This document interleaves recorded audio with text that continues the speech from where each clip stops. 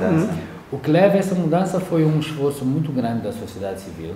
Vocês fizeram uma campanha muito forte, tanto em Moçambique como no Japão, como no Brasil, que o projeto ProSAVANA não está a avançar. E o governo japonês, o JICA, está farto disso e diz, olha, ou a gente fecha, vamos embora, ou a gente continua e trabalha com eles da melhor forma possível. They're really at the moment at the point where they have difficulty justifying to civil society in Japan and to certain sectors of Japanese parliament that they should continue with this project. So that is why they want to see a dialogue going, because otherwise it reflects badly on the JICA unit on the ground here, that they can't spend the money that is being allocated to them by Parliament. So in the interest of keeping open the right channels of information to the, and then I mean, when I say right, I mean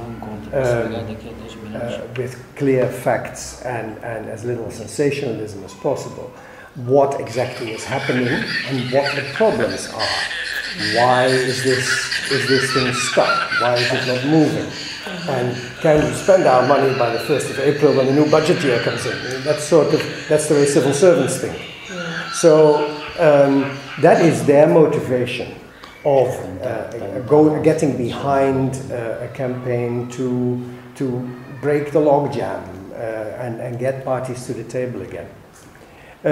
I think it is, from what we have heard from JICA here, it is a matter of the civil servants, not the civil servants, trying to clear up the mess so they can do their job.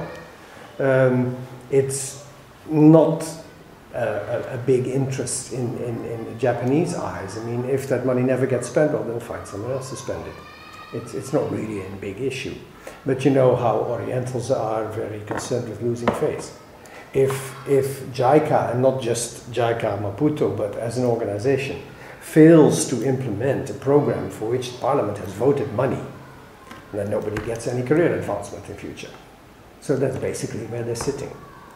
It is really, from the JICA point of view, it's almost like an administrative issue. Can we get these people to talk again? Where it really becomes emotional, obviously so, is where Mozambican people are involved, because it's your land, it's your development, it's